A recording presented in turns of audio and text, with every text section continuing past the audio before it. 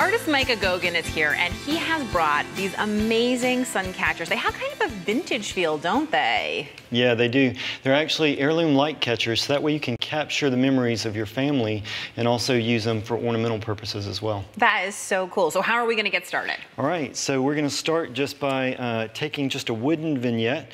You can get these at a basic craft store. You can also use laser cut ones as well, but I feel like the products are really showcased a little bit more when they are on a flat, broad surface. So we're going to just use a rounded one. We're actually going to be creating this one here in the center with the glitter on it.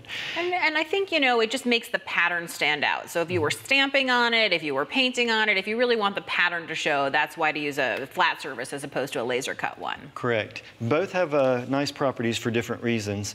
I'm going to take a brush and just some basic acrylic paint. And again, because of the one that we're doing, I'm going to use a dark color. You could choose to use a light color, or you can even marble them together if you like as well. I'm going to take the acrylic and we're just going to coat the surface.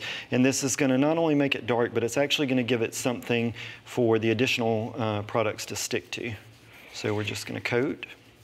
So this is just a regular wood frame. Now, if you had like one that was ceramic or something like that, could you use that, or does it have to be painted wood? So it doesn't have to be painted wood. With the marbling paints, you can actually do them on clay, leather. You can do them on all kinds of surfaces. But we're just going to be doing the wooden vignettes just because of the multi-purpose for the way they can be displayed.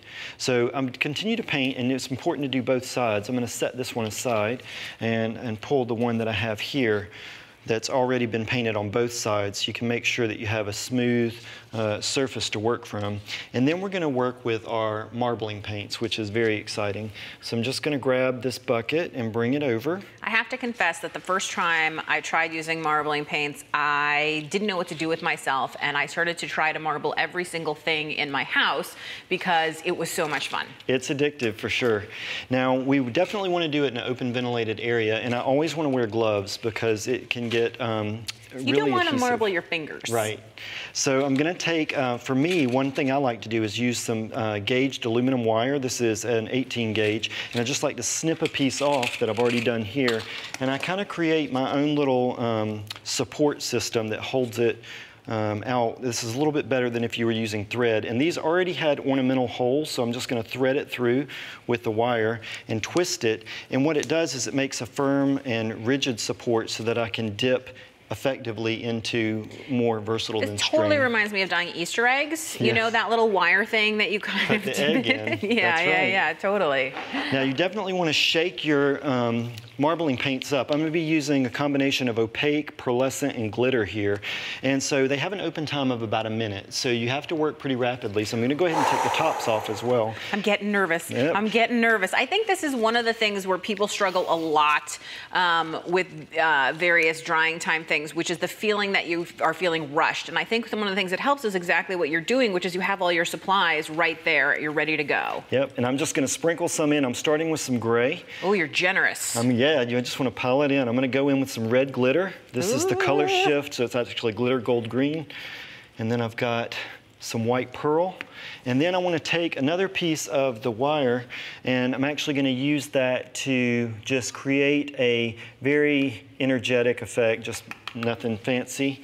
And then I'm going to take my dip, because remember I'm working on the minute time, and I'm just going to kerplunk at an angle and pull it up, and just wow, you've got the glitterific. So amazing. Yeah. That is so amazing. And both sides are done, so you can kind of pick which side you like better, you know what I mean, to be the front. But since this is transparent, people are going to be able to see it from the back as well. Correct. So for the next phase, we want to pick some sentimental photos. They can be family members, pets, etc. I love the idea of doing these as Christmas ornaments or light catchers that you can hang in the window, because you can honor the family member or the loved one each tradition. So we're going to be using some inkjet clear film. So this is printable film that you can do on both sides. You do not have to worry about it being reflexive. You can just print straight on it. And you can print multiple images on one sheet. So I've just tested with a few here. But again, working with gloved fingers, because I don't want fingerprints on the image as well. So how am I going to get it to line up, you might be asking? I'm going to take the image and I'm going to put the vignette around it the way that I want, just to center the image. And then I'm just going to slide it over and hold it upside down, and I'm just going to take a regular permanent marker, and I'm just going to draw just an easy flowing line around, just so that I know that I've captured it in there. And then, very loose and playful, I'm going to take some scissors and I'm going to cut the oval shape out. And it doesn't obviously need to be exact, right?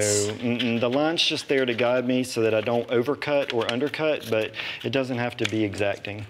And so now that I've got the shape, I'm going to actually adhere it. Now for this purpose, I'm going to use just a double-sided adhesive sheet. I keep my scraps handy dandy in here so that I can cut more off.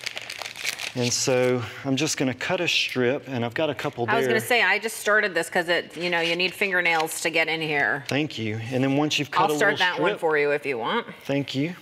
And then I'm just going to take the strip, pull it off, and I'm going to see which side is tacky sticky, and I'm just going to layer it on the front or back, whatever you want to label, and I can snip this.